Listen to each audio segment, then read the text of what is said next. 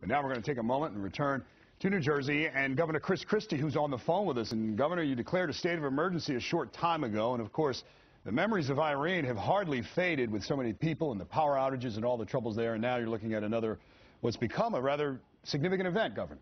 It is, David. It's a very significant event. First thing I want to say to folks out there in New Jersey is stay home tonight. The big problem with this storm, as you've all been reporting, is it's heavy, wet snow that is taking trees down everywhere. And so our problem is that power lines are down. They're very dangerous. Stay away from the downed power lines. Trees are falling. We've got about 25 full road closures on state roads, about another 60-plus partial closures. So it's going to be very difficult to get around tonight anyway.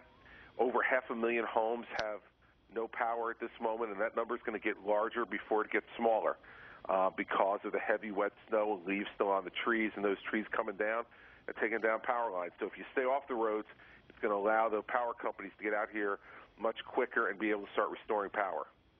Governor, it seems like northern New Jersey really getting it on the, getting it a little bit on the chin. How about the rest of the state, as you've heard from your folks? You know, we've declared a state of emergency for the entire state, David, but I will say that kind of north of the Mount Holly, Burlington County area, north of there is where it's particularly bad, and particularly in the northwest. Sussex, Hunterdon, Morris, northwestern Bergen are really getting hit very, very hard. Essex County has gotten hit fairly hard as well. And so it's really concentrated most particularly in the northern part of the state. But down in Cape May County, all the way down the southern part of the state, we have flooding because of the storm. Okay. And we have roads closed because of flooding. Well, Governor, your admonition during Hurricane Irene was very effective, as we recall.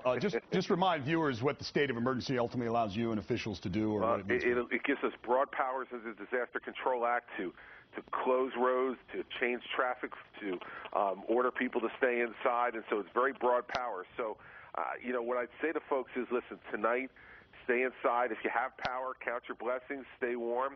If you don't, get someplace where you can be warm, but stay inside the house tonight and stay off the roads, because the roads are a dangerous place to be. But New Jersey DOT is out there clearing, sanding, salting, so that when this snow stops, which should be around midnight in New Jersey, that we can then get things going for tomorrow. All right, Governor Christie, thanks for calling in tonight. We'll obviously stay in touch with you and the folks in state government. Thank you, David. It's been a heavy snow, as we said. It's causing all sorts of problems. Really?